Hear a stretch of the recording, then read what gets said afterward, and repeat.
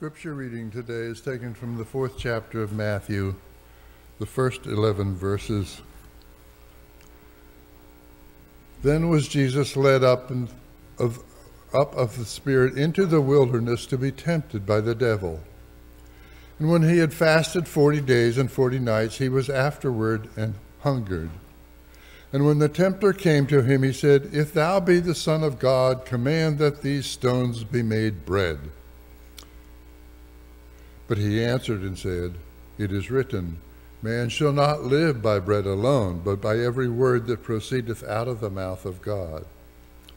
Then the devil taketh him up into the holy city, and setteth him on the pinnacle of the temple, and saith unto him, "If thou be the Son of God, cast thyself down. For it is written, He shall give his angels charge concerning thee, and in their hands they shall bear thee up, lest at any time thou dash thy foot against the stone." And Jesus said unto him, "It is written again, Thou shalt not tempt the Lord thy God." Again the devil taketh him up into an exceeding high mountain, and showeth him all of the kingdoms of the world, and the glory of them, and saith unto him, "All these things will I give thee, if thou shalt fall down and worship me." Then saith Jesus unto him, "Get thee hence, Satan, for it is written, Thou shalt worship the Lord thy God, and him only shalt thou serve." Then the devil leaveth him, and behold, angels came and ministered unto him. Here endeth the reading.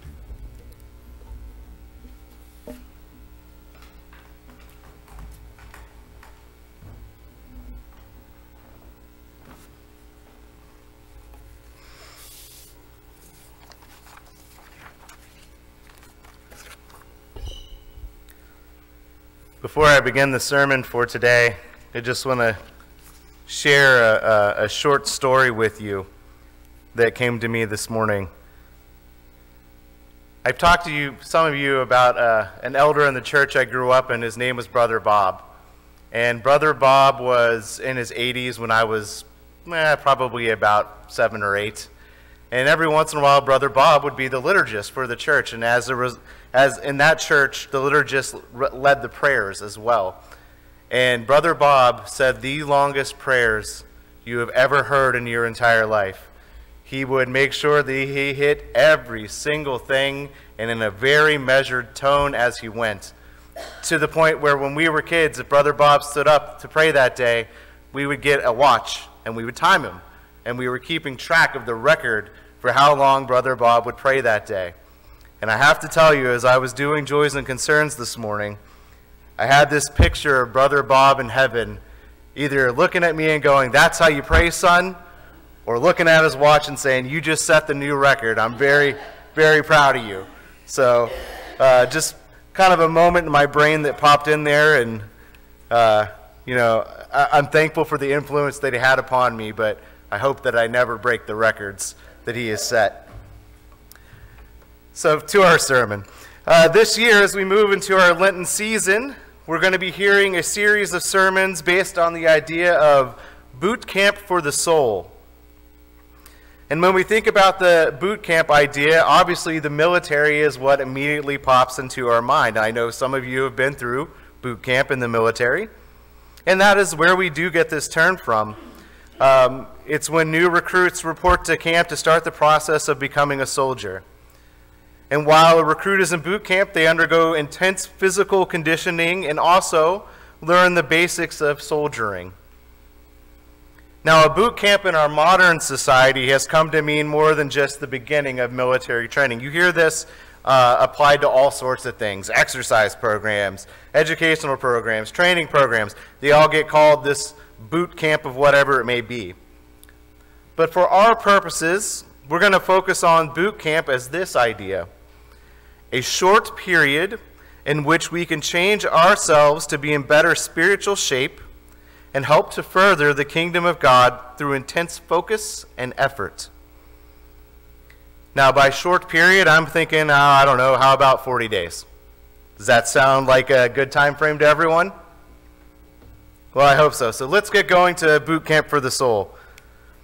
Now, the first thing that needs to happen when you're wanting to do anything better is you have to realize that there is a need for a change to occur. Think about it. If you feel like you're in perfect shape, then you're not going to devote any time into getting into better shape. You have to first think, hey, I'm getting a little soft around the middle here. I better start making a change. Now, spiritually, we find ourselves with that same thought as well. You know, I'm a good Christian. I'm doing everything right. No need to make any changes. But with a little bit of self-reflection, I think we can always find something that we could be doing or working on spiritually. And that is not a bad thing. It is not a bad thing to think about how you can change and grow to be more like Christ. The problem becomes when you find a way that you can change or that you should change in order to grow in Christ, and you choose not to try to change. You see, the temptation to stay the same is very strong in most of us. The saying, "No one likes change," is popular for a reason. Change is hard. It requires that you be willing to admit there is a problem in the first place, and it requires effort. It requires that you continue that effort when something goes wrong, because something will always go wrong at some point. It requires that you are willing to adapt when you are not seeing the results that you are aiming for. So we can see that that temptation to stay the same is very strong. Now, there are other temptations that can be part of change as well. You see, there is a problem that we run into in our lives every single day, and that is the temptation to change for the worse. We want to believe our efforts to make changes are always for the better, but if we do not identify the reason why we need to change and what our goals for that outcome are, we are tempted to change in the wrong ways. In our scripture for today, we find Jesus being tempted in the desert by the devil. The devil tempts him to use his powers to feed himself. He tempts him to use his standing to call upon his Father to save him. And he tempts him with the promise of ultimate power over this world. And each of these things would have been difficult, a difficult temptation for Christ to overcome. I want you to think about it. You're in the desert and you're hungry. Bread would sound pretty good. You are the Son of God. You know that he will save you. The devil has challenged you to show him that he will save you. The temptation to show the devil you don't have any power over God, he's going to catch me and I'm going to show you that he's going to catch me, would be strong. And finally, Jesus could have thought, I can have power over this world. I don't have to suffer the terrible death that is awaiting me. Now, each of these would have been a tough temptation for Christ to overcome. But thankfully for us, Jesus sees these temptations for what they are. He sees that each of them would move him away from God. He looks at the devil and says, I don't need bread to live. I need the word of God. He says, I don't need to tempt my Father to save me. I know that he already will. He says, I don't need this kingdom because there's one far greater that I'm already a part of. And oh, by the way, devil, you're not even close to being worthy of my worship the way that my Father is.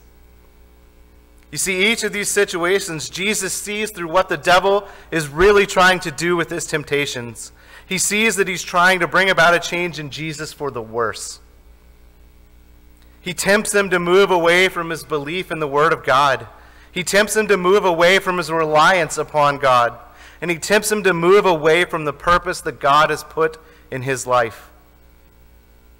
Now, when we think about our own lives, the temptations that are put before us are very much the same as the temptations that the devil put before Jesus.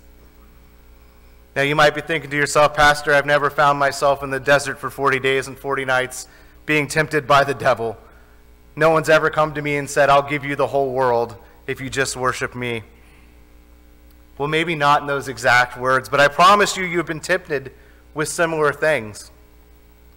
You see, our world is full of temptation. There is constant pressure applied to us by the media, by our friends, and even by our families. And these temptations are not always bad. Hear that.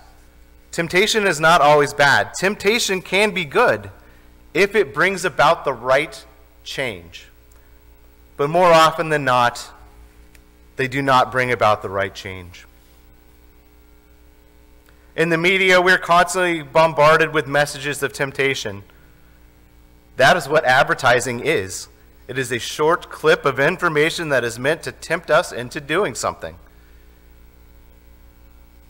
Think about the last time you watched television. I'm going to guess for most of us it hasn't been that long. Probably last night, maybe even this morning when you got up. Do you remember the last ad that you saw for some sort of alcohol? In that ad, what were the people doing? They were having fun, right? Most likely doing something fun. Everyone's smiling and laughing and having a good time and cheersing, and the beer's looking cold and frosty with the ice falling down it, right? And they're always skinny. And they're always skinny too. So, what you don't see in an ad like that is people picking themselves up off the floor the next day. What you don't see is how a person that is fighting alcohol withdrawal symptoms shakes violently. You don't see the homes that are broken by addiction or the mistakes that are made by someone when they're intoxicated. And you don't see the families that have lost loved ones to drunk drivers. You see, when it comes to temptation, the people that are trying to sell something to you only want to show you the good results and never the bad. And I want you to hear me, church. I'm not condemning anyone who's ever drank alcohol, and I'm not condemning anyone who is an alcoholic. If anything, I want to help more. But to condemn someone who has drank alcohol would be the highest form of hypocrisy from this pulpit. So you will never hear me say that. But the problem is with temptation, they only show you the good. They never show you the bad. The question that we have to ask ourselves whenever we face temptation, whatever it is if I give in to this temptation, is it going to bring me closer to God, or is it going to move me further away from God? We need to think about how Jesus used the temptations of the devil in the desert to move closer to God. Each and everything that the devil put before him, he responded back to him, saying different sayings about how God was with him or how he needed God with him. So as we move forward in our boot camp this Lenten season, let us focus on finding temptations that are part of our lives and really examine them to see if they are bringing us closer or further away from God. Now, one final thing to consider when thinking about temptations is this.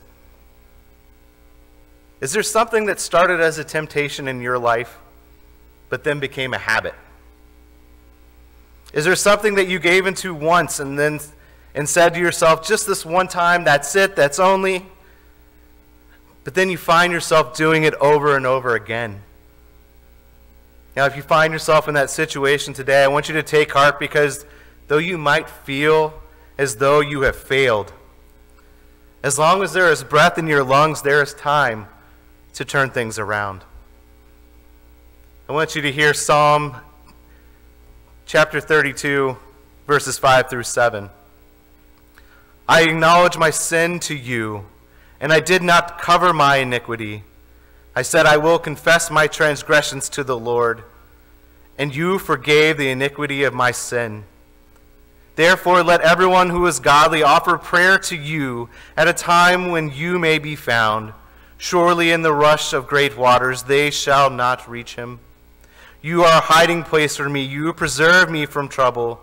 You surround me with shouts of deliverance. You see, if you're willing to confess your sins, if you're willing to ask God to forgive you and to turn away from that sin, God is willing to forgive you.